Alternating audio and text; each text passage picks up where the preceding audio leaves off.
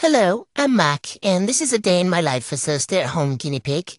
I start my day with some cuddles, then I proceed to investigate what I'm gonna get for breakfast, and I take this job very, very seriously because I don't know what I'm gonna feel like in the morning.